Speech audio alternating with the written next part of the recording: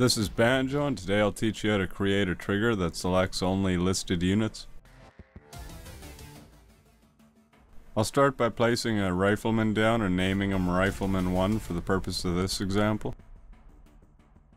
I'll also place a second rifleman, which I will not name, as I'll be sending the rifleman through the trigger location to prove it selects only listed units. Next, place down a trigger and set it up for the conditions you desire. In this case, I'll have a rather short radius and an activation of bluefor present. And then in the condition field, we include Rifleman 1, including any other named units you want, then in, and then this list.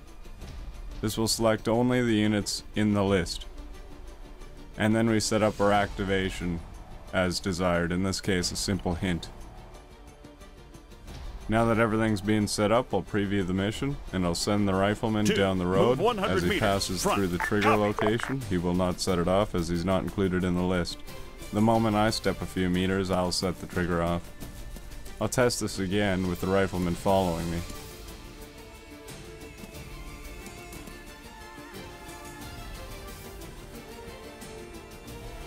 In the next example, which is more detailed use of the thislist command, we have Rifleman 1.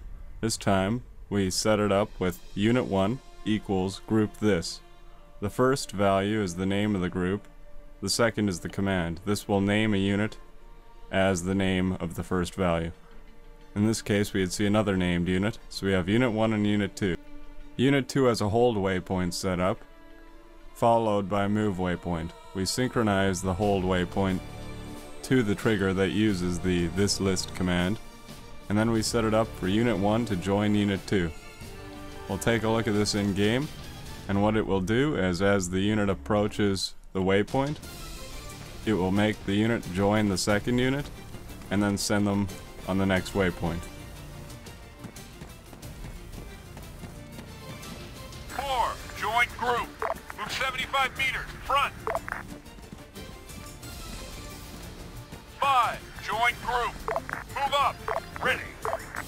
This function can be used in a number of ways, and I'll provide more examples in future videos.